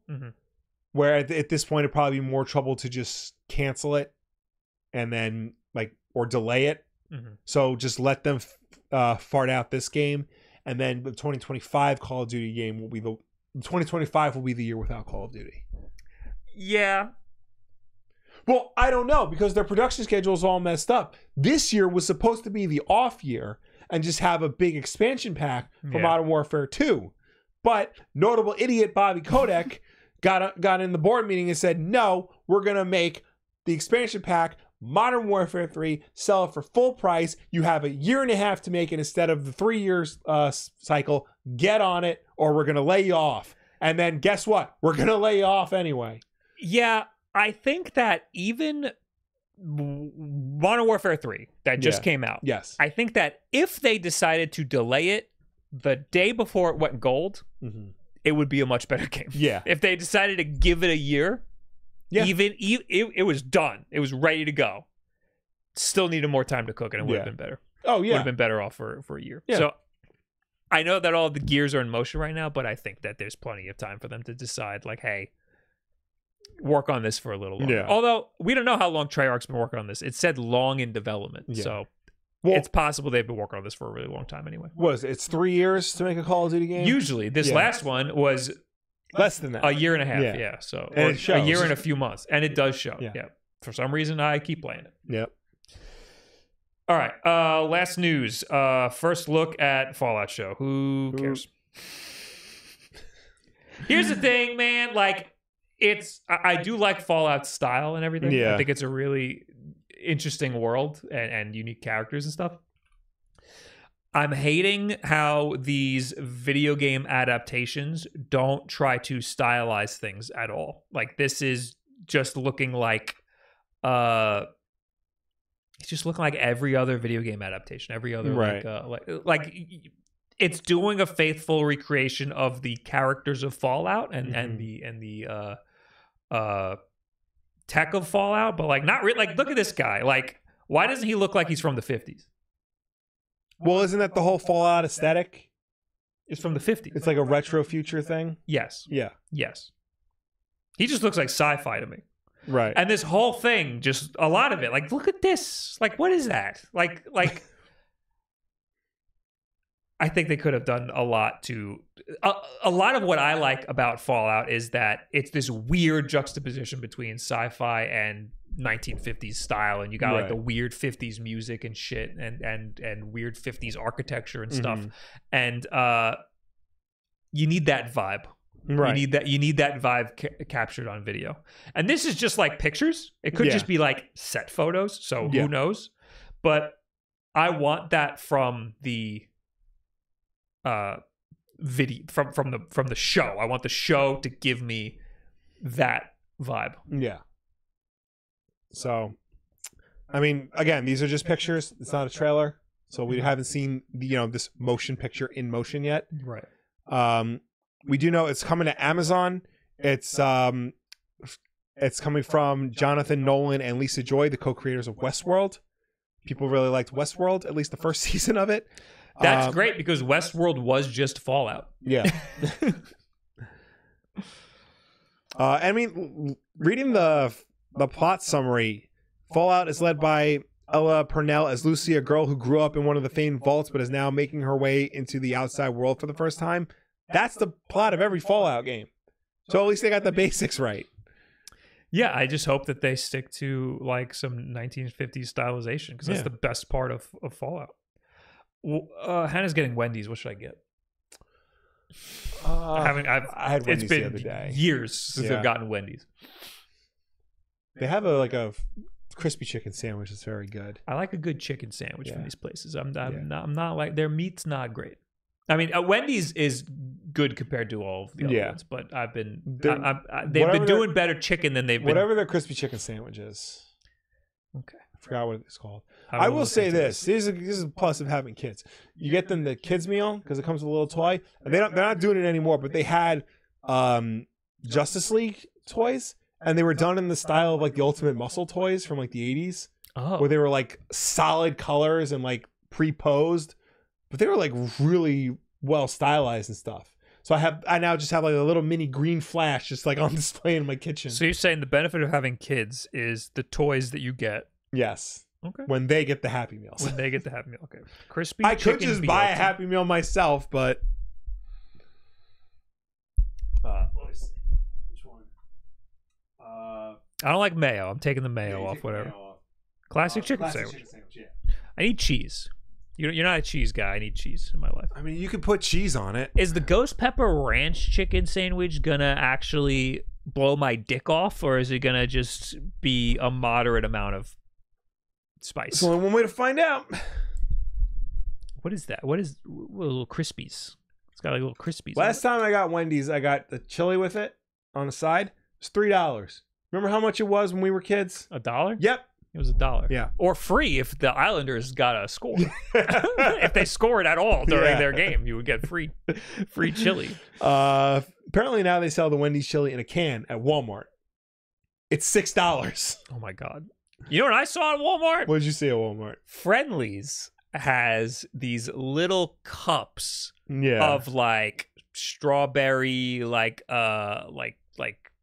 it's like those strawberry pops like the ice cream pops that you would get, the strawberry shortcake stuff. Yeah. That, but in like a little thing for $2. It's like a little cup. Yeah. And you can get like a chocolate one, and it was fucking good. Yeah. They're good. Get that spice, it won't hurt you. Okay, I'm getting the ghost pepper ranch chicken sandwich without the ranch. All right. I don't have a tweet of the week, but you I do. Tweet of the week. Tweet of the week. This is from who? From Smark993. So glad they finally got Godzilla on a podcast. It's the thumbnail for a Godzilla. What trailer? TV show Monarch: Legacy of Monsters. It's airing on Apple TV. It just looks like he's talking into a mic for some reason. I just think that just Godzilla. It's pretty good. All right. Now we're gonna. Oh, we got unboxing. Yeah, you got unboxing. I'll do stuff. that while we. You know what? It's very simple. Okay. We got purple 8-bit do controller. Ooh, gimme. It's yours. I had a green one. Gave it to Fried Biscuits already. Okay. But I also have another green one. They gave me 2 green ones. I think I have this already. You have it, but not purple. Yeah, purple. Oh, we You know what? Because we got a green one too. I think 8-bit do sent us them, and then this company that I keep forgetting the name of. They're like Oh, we also had a red version. Here's a blue version of the Ultimate controller. Ooh. These colors I think are exclusive. Do you still have the red one? I gave the red one away. All right, then I want the blue one. I take the blue one. Damn You it. don't have this? No, I gave mine to a friend. I gave my black one to a friend. Here's a blue one. Thank you. I think these colors are exclusive to this Amazon seller. It starts with an A. Oh man, I really would have wanted to throw Red one. 8-bit do controller. This is I'm nice. sorry. This is still nice. This is still nice. Acnes. And it's not exclusive to them. I don't know why they give I've me seen this stuff. I've seen this on 8-bit do's website. Yeah, you can on Amazon. They 8-bit do also. Oh no, What? the Nintendo Switch version is exclusive. No, Here, nope. give me the knife. I'm wrong. I don't know. I don't know why Acnes sends me these, but I should have left it in the sheath. Let me tell my girlfriend I want the ghost pepper ranch chicken sandwich with no ranch. I'm gonna ask a controversial question since we're talking about Wendy's. Frosties, your opinion? Frosties? Yeah, the Wendy's Frosty. That's what they're called. Yeah. They're good. Are they? It's like it's soft serve ice cream. No, it's not soft serve ice cream. It's melted ice cream. It's slightly watery. It's soft serve ice cream. You gotta like stick it in the freezer for a day and actually like harden it up because otherwise it's just melted ice cream. Or eat it immediately. It's somewhere in a weird area between a milkshake and soft serve ice cream. It's just melted ice cream. You're getting shitty Frosties then. It's every fucking Wendy's we go to. It's just soft serve. That's like a little more liquid than normal. It's soft served. That's melted already. So by the time you eat it, it's just water. And I hate melted ice cream. It comes with thumbstick covers. Oh, that's the Acnes. That's the Acnes guarantee. Yeah. Oh wait, I think they sent me a letter. It's all dusty. This is Jim from the promotion team at the Amazon seller, Acnes. Also, what is this? Marker felt? What is I don't know. Exclusive agent of 8-bit do Gully Kit and Retro Flag. We sent you 8-bit do Ultimate Controller, new color from Acnes, which produced by 8-bit do and authorized to be sold exclusively on Acnes stores, except that 8-bit do's also selling it on Amazon. I don't know what you're talking about. It will not be sold by 8-bit do official stores on Amazon and AliExpress. Literally, I'm looking at the 8-bit do. I'm on Amazon. 8-bit, it's right here. And they have it in blue. I don't know. Maybe the purple? No, because we got it from 8-bit do. The green and the purple, here it is from Acnes. 8-bit do SN30 Pro. Maybe that's the one that are exclusive.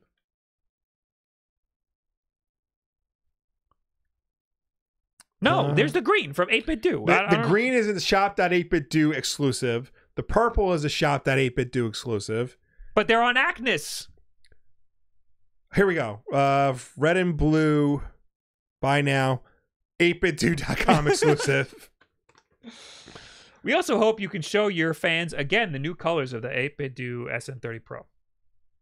Okay, I'm confused, but thank you. I also, what else did I get? Here's some fucking battery packs for this goddamn Steam Deck and shit. I don't know. There's 2 of them. I don't know.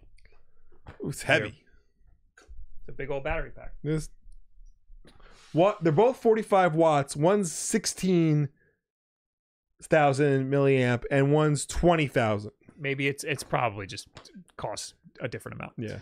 Now this is from Fun Lab. I've heard of Fun Lab before. Okay. This is Iris from Fun Lab, a brand which focuses on making all kinds of funny accessories for Nintendo Switch. Haha, see, we had a good little goof about it. I'm a big fan of your YouTube channel. You haven't seen a lick of my YouTube channel. I really love your them, and the part showing some details of the products is great. Okay, thank you. These look fun. Yeah, so these are controllers that remind me a lot of the Binbach controllers. They're like Joy-Cons. Although this is basically their version of a Pro controller. Yeah. And then that is like the Binbach looking Joy-Con thing. Okay. And then this is some sort of carrying case. Okay. As if I don't have enough Nintendo Switch carrying cases. Oh, this is reminiscent of a certain game that I don't want to say. Yeah. A lot of this stuff is reminiscent of said game. Said game of the year game this year. Baldur's Gate. Baldur's Gate, yeah. All right. I'm just messing with this box. All right, so these are the Joy-Con thingies. This is an extremely generic Nintendo Switch case. Okay. QC and yeah, passed. I like these. I like these types of. Okay. I mean, I can't tell. They're the definitely quality. like they feel more comfortable than Joy-Cons. So. Yeah, these are exactly like the Binbach controllers. USB-C charge. Here's the slider thing. Well, they should charge in the device. Right. But they both have Switch. USB-C ports on the bottom. I think that's for firmware. But you could also charge it like that, I think. Yeah, they feel exactly like the Binbach controller. And I like those. So if these are similar price, they're nice. I like the white. They're good. Yeah. They're cool. They're going to have the same RGB that the Binbach controllers have. And just see one of these controller things. Very cool. Oh, this is this looks like it's from that ink game where you shoot ink at people and you're a squid and a kid at the same time, which is legally distinct from the Nintendo one. Xbox 360 is wet. Yes. Remember that? That game had a good soundtrack. I will read last week's Wulff Den podcast. I'm gonna try to open this. It's you do that. This is big. This is a big ass controller when you put the middle guy in it. Okay. USB-C. Okay, well, who are you? All right, reading comments from last week's Wulff Den podcast. We got Chris116. It lights up. Ooh, I like the purple. That's cool. Ooh. Feels it. If these are more than $40, don't bother. I feel bad saying this because like it feels like one of like the first generation like PDP like controllers for Switch, like the shape of it and the ergonomics of it. But I mean, where'd it go? Press home for light. I mean, the light just looks so nice. Well, that's cool. Yeah. I like that. Yeah, and it shines through the graphic. That's cool. That's really cool. It's got turbo. It's got interchangeable D-pad. These are Pokemon, by the way. Are they? Oh, I thought it was Splatoon. It's weird. It's like Splatoon, but then that's the. Oh, they're like vaguely Pokemon. Here's the other D-pad. Sprigado. That's Sprigado. Okay. And the other guy. Yeah. Wow. It's pretty cool. Yeah. Does the other one? Hopefully, it's not more than $40. Chris116. I also have the Modern Warfare 3 email thanking me for reaching a milestone, and I haven't even touched Modern Warfare 3, neither beta. So you are welcome, Activision. Here's the friggin' Zelda one if you want to open it. I mean, nondescript game of the year Nintendo game. Yes. Jaina09, praise to Will for mentioning the library. Many people don't know that you can check out video games and movies too. So the game in question that I wanted to check out that I asked my friend about was Alan Wake 2. And I also was going to put that on my Amazon wish list because my wife always complains that she doesn't know what to get me, even though I have an Amazon wish list full of video games. And then I remembered Alan Wake 2 is a digital only game. Oh, yeah. So not going to be at the library. That's a good point. But they do have Street Fighter 6, so I might just wind up taking that Street out. Fighter 6. Or just stay logged into my Steam Deck when you take it. Caleb Fox. This lights up too. That's cool. Yeah. I like the idea of the light up.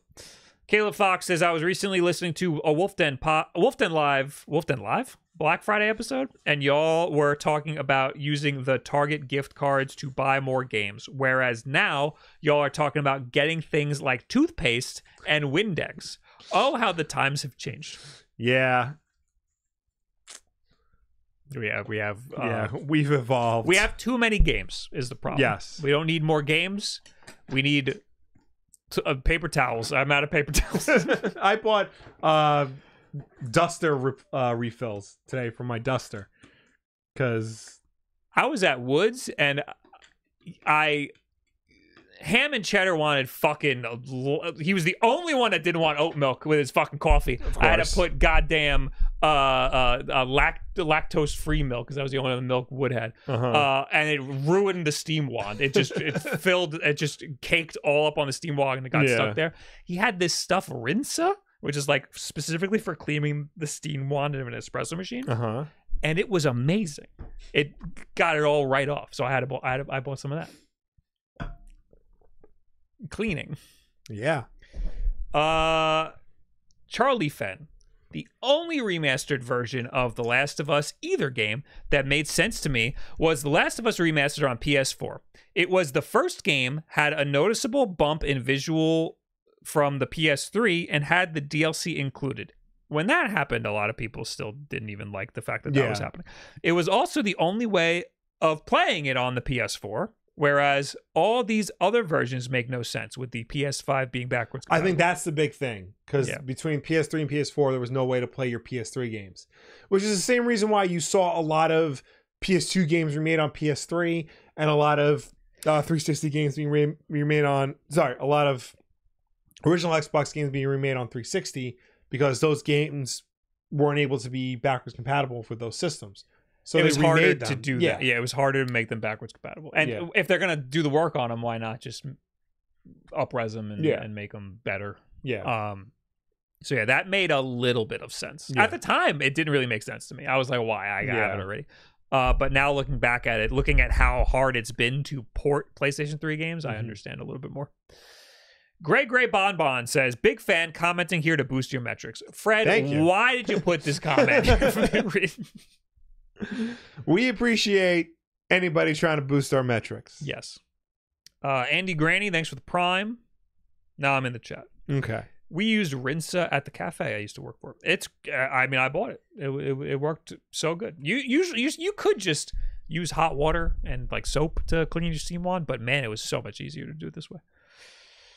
Also, I got my espresso machine back. I know. So I'm very happy for you. It's amazing. It's so much better than that other fucking guy. The other one's fine. It's fine. It's a fine espresso machine, but I got spoiled by having an expensive one. Well, I went to the library. All they have is bootleg Wii games. I mean, look, the library is not going to have like a complete Best Buy section of video games for you there. I know the library I go to, they got PlayStation 2 games and like not good ones, but they do have up to current gen video games there.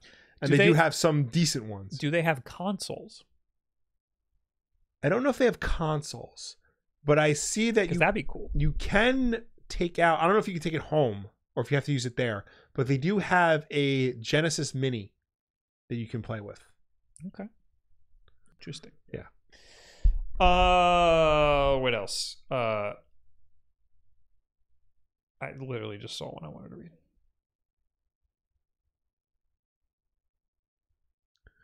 Bob, what is your hot take on Xbox Series S accidentally bundled with a physical game at a Dutch retailer? What? Accidentally bundled with a physical game? It looks like a Dutch retailer. They physically like tie FIFA 23 to the box of a Series S. Oh, it has no disc drive. Yeah. Oh, I didn't put that together. Oh, that is dumb. That's funny. Wow, nobody thought to be like, what a horrible idea this is. But I think maybe this speaks to a larger problem of like, obviously disc-based games are still a thing. They're still a viable option if people want to play games. People still think of video games like you put the thing in the thing.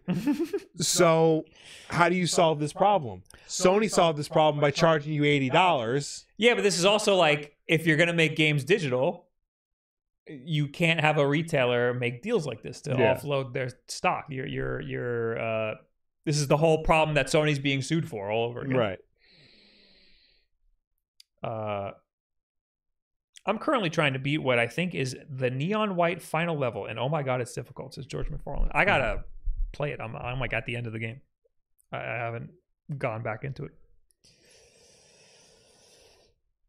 Frosties are solid, not amazing, but nothing to write home about. No, McFlurries are solid when the ice cream machine works. McFlurries are pretty thick. Yeah. All right. We gotta go. Yeah. Well, it's late. It's late.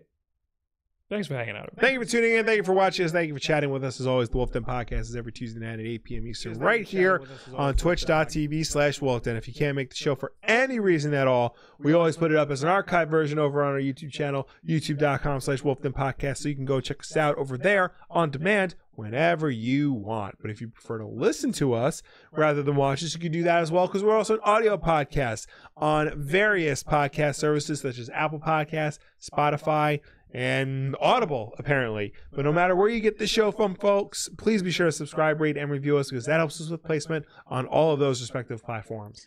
I might stream tomorrow because I'm supposed to finish a video tonight, and then I'll have time, and that's my story. What else is going on? There's too many things happening. I gotta fix this fucking echo now. Might have to go to Wendy's. Thanks for being here, guys. See you later. I'm gonna raid Wood because he's streaming for some reason. Goodbye. Bye. Goodbye.